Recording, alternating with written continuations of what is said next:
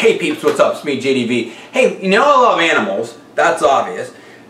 And I was checking this thing out. And it was a video, and I want you to study it. We'll link to it below there in the description and maybe even in the video as well. And it was about these chimpanzees. This mother chimp had lost her baby chimp, I think it was 16 months old or something like that. The baby chimp had died.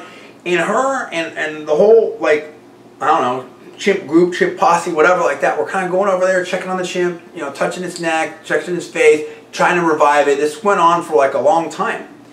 And now, so the question is, do chimpanzees mourn their dead, you know, members the way that we do as humans? Number one. And number two, what it raises again there is, do they have the same sort of thought process? Do they have the feelings and thinking and intelligence that human beings do? And, you know, how closely related are chimps? I mean, is their experience the same as our experience? We've seen some things with elephants doing some stuff. I think there may have been some stuff with dolphins, but definitely with elephants, with the graveyard and on, you know, elephant graveyard and the bones and all that type of stuff. And what do you make of that? I want you to look at this video. Do you make anything of that?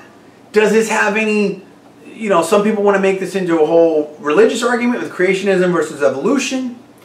Should this change the way that we deal with and treat animals or study them?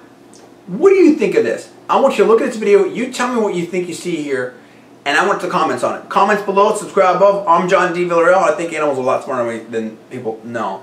And you're watching conservative new media.